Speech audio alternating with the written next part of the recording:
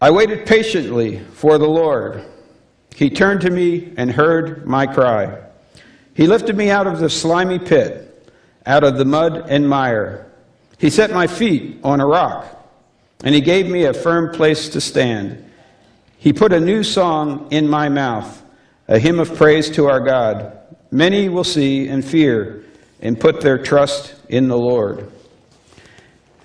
I grew up in a non-Christian home in the suburbs of Philadelphia, the city of Rocky Balboa, the Italian stallion. Overcame lots of handicaps.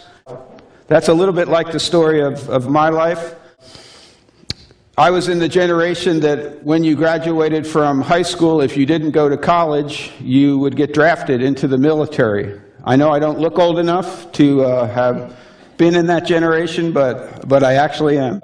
So I was pretty lost through high school, had a girlfriend that broke up with me. I was really, I think now in retrospect, I had no purpose in life, was depressed, didn't know what to do. I did end up getting drafted into the Army, and I was hoping to avoid going to Vietnam, and within 7 months, there I was. Unfortunately, I got heavily involved in drugs during my 1-year stay in Vietnam, and when I got back from Vietnam, I started to sell drugs. The drug culture and all of that had pretty much taken control of my life. I went through a period where I'd do anything to get high. I had a surprise happen that the Army sent me to Okinawa, which is a little island that's part of the nation of Japan, and I was repairing trucks that were used in the Vietnam War. There was a guy named Robin. Now, he used to smoke pot with the rest of us. We had a little apartment, and we'd listen to music and sit on futons and do drugs. Robin, I could tell that Robin wasn't as into it as the other guys, and so Robin stopped coming around for a while, and then one day he came to the apartment, and you had to come through the kitchen, knocks on the door, and he has a Bible under his arm, and he told me that Jesus Christ had changed his life. Now, I was 20 years old, and I had never met anyone who said that, who ever said anything to me about Jesus. It made me feel very insecure. And so we got into a big argument about all the inconsistencies in the Bible, which of course I had never read. And you know, I went away from that thinking, this guy knows what he believes. I don't know what I believe. I had this little thought in the back of my mind growing up, there must be a true way of living. And if somebody ever told me what the truth was, I think I would do it. I had no idea that the truth would involve coming to know Christ as my Savior at that time.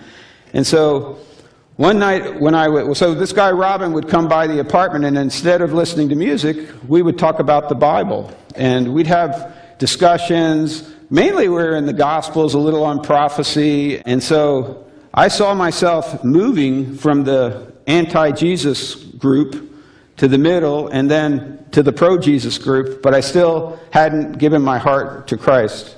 And so one night I was laying in my bunk in Okinawa, and I thought, well, Rusty, you have tried so many things to try to make sense out of life and to find purpose and meaning. Why not try Jesus Christ? And so Robin had told us how to pray and invite Christ into our lives, and I asked him to be, I knew I'd messed my life up till that point, and so I asked him to be the Lord of my life and to take control. The first miracle that God did in my life was my desire to take drugs stopped. And in fact, I was a dealer. I kept the drugs in this little apartment, and I flushed them all down the toilet. I didn't necessarily think it was wrong at that point in my life, but I just thought, I want to change. I want to go and be with Jesus and walk with Him. Well, there were some unhealthy things about this group, because I think about 7 of us had come to know Christ through the witness of Robin without any outside help. I thought we were the only Christians on the planet Earth, because I didn't know, and I was very ignorant, and to my knowledge, I had never met a Christian. But so we thought we might be the apostles being risen from the dead, and I thought I was John. I was going to be John. So, fortunately or unfortunately, Robin got orders to go somewhere else. And he didn't encourage this kind of thinking. This was more the new Christian guys. When Robin left, our little group started to really lose its momentum. And I kept reading the Bible. I was more tempted to go back to my old way of life. There was a thing called Duty Day with God that they put on. I decided to go to it because I got a day off. And it was given by the chaplains. And most of the chaplains, I think, on that particular base didn't know the Lord. And I could tell. So they passed around the microphone.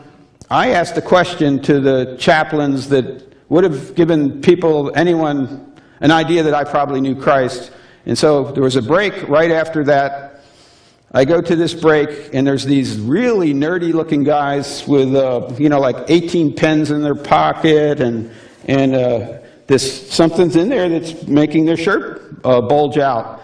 And they were navigators. They started to talk to me, and they were like flies on honey, and so, and they asked me, and they could tell I knew the Lord, and so they invited me to come to a Bible study, and they showed me this little packet of verses.